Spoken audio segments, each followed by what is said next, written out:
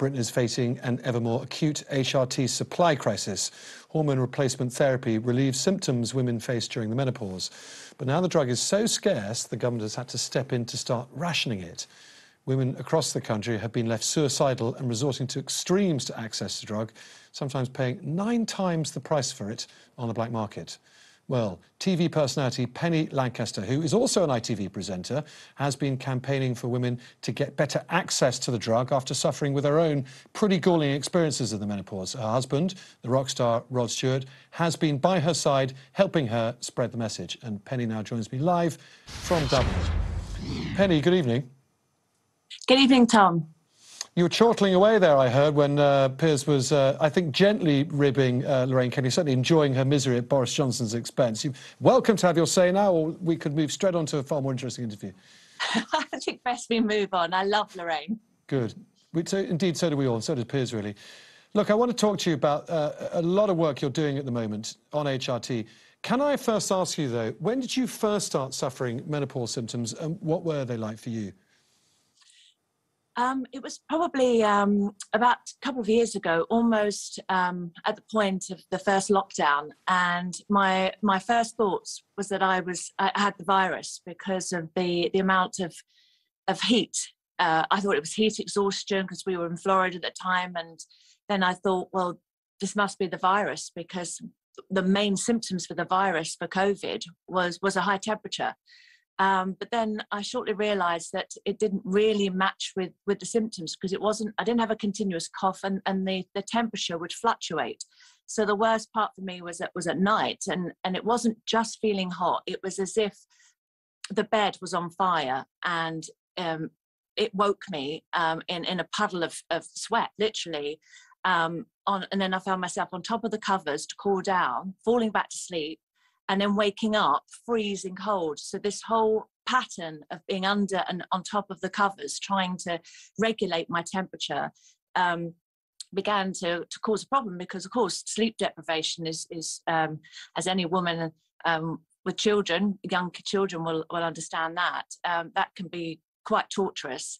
So therefore, during the day, the brain fog came, not having slept well, and then just tremendous amount of anxiety. It wasn't until our lovely loose ladies on the panel advised me that, Penny, the symptoms you're describing, it's menopause, because the doctor that I went to prescribed antidepressants, which didn't work, and is the worst thing, obviously, to go on. And like you mentioned, it can cause devastating effects if you're not given the right treatment. And Penny, I understand you had very powerful mood swings as well. At one point, you threw Rod's dinner across the room at him. Yes, that was probably my worst moment. It was one of those, you know, we've got to get your mum to the doctor. Something's not right, because I'm a very easygoing, laid back, take everything in my stride, and want everyone around me to kind of be happy. You know, like a lot of mums, we kind of balance everything around us, and everyone's thoughts and feelings come first before our own. And this particular time, the kids weren't coming down for their dinner, and when they did finally come into the room, they were arguing, and I just snapped. It was just completely out of the blue, out of character, and I screamed and threw the plates across the floor. The dogs couldn't even eat the dinner because the plates were all cracked and smashed. I mean, it was hideous, and I just crumbled to the floor, crying my eyes out, and ran out into the garden and called one of my best girlfriends that I knew was sort of struggling with similar symptoms. It's devastating, and you know, my husband and my children were at loss. You know, what can we do to help? And I didn't know how to help myself. So how are they going to help? Obviously, HRT was hugely useful for you. You know from painful personal experience, therefore, how much menopausal women really need this. What, in your view, has gone wrong here with the supply, and who do you think is to blame? Well, I think it's one of those things. You know, does the chicken come before the egg? The demand for HRT, the confidence women now have after a lot of campaigning after the last 2 or 3 years. When we're not sort of shying away from it, we're not embarrassed to talk about it. We're brave enough to go to the doctors and demand we need HRT. there should be like this tick box of a very, very simple symptoms that you just need to tick at a doctor for them to finally go, okay, I sign your prescription, here's the HRT. Because it is really, really devastating. And because of this huge demand now, the pharmacists and manufacturers, they just can't keep up with the demand of the medication that we need. So I think the message has got out and it's full steam ahead. And let's hope women can get their hands on it. And more importantly, not have to pay for it. They don't in Scotland and Wales. So we need to move on with this. Penny, one of the really interesting things about this debate, pioneered by you, is that this is no longer a taboo subject. Perhaps it was a month ago, but there's been so much talked about now. You know, men talk about it, I'm talking about it. I bothered to ask my wife, you know, how she's finished, she's going through the menopause, all this sort of stuff. Rod, your husband, has been by your side throughout all of this, exemplary fashion. How has he been supporting you?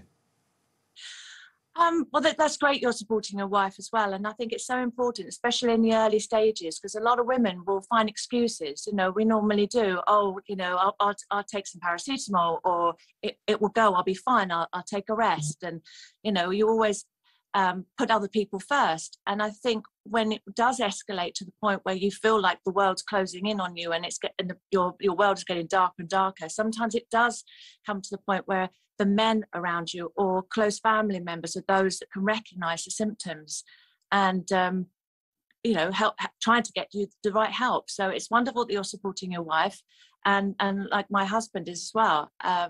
And just because we're able to have these discussions that we're having now, I believe, you know, in my mum's day when she was going through a menopause, it was a taboo subject, a subject certainly that men weren't comfortable talking about.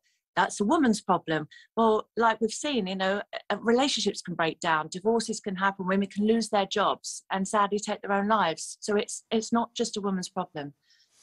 Finally, Penny, it has been said by some that if HRT was a drug that men needed, there'd be no shortages at all. What's your take? Well, I believe men can get hold of Viagra for free.